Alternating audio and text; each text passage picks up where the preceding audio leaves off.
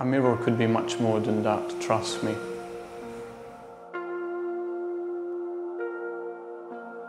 It is sad to think of the mirror as just a homeware tool to check how beautiful you want to be, to just see your reflection in the least interesting way.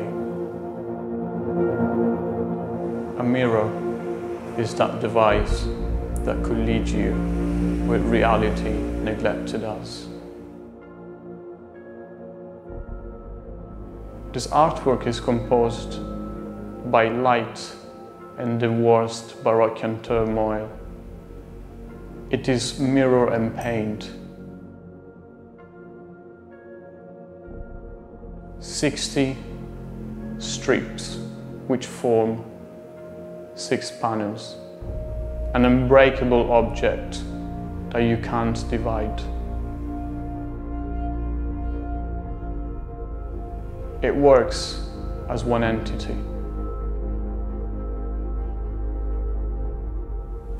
My dear told me I designed a jewel. It feels like I want to wear it, being lightened and blinded by those goldish play of light. This artwork is the brightest penetrant joy and the darkest Baroque turmoil.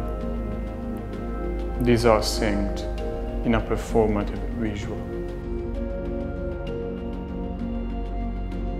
It brings light into a space.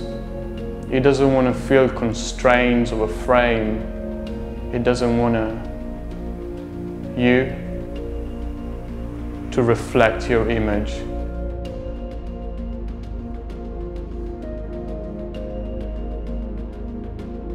It wants you to wear it. It wants you to feel it.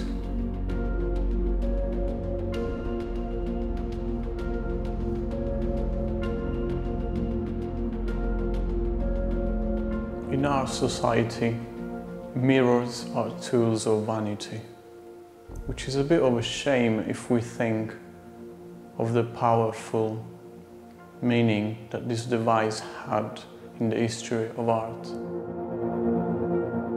As a tool for creating illusions rather than reflections.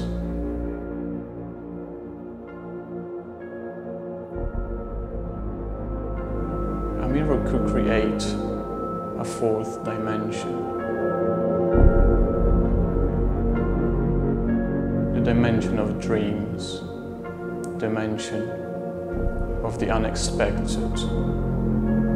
You can't predict how the mirror is going to affect your space.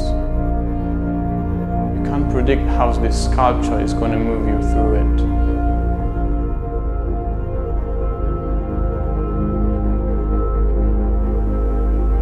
I just feel sorry to see all these beautiful reflecting objects in our houses with their most interesting power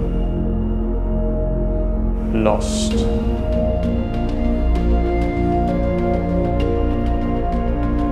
My dear told me I designed a jewel.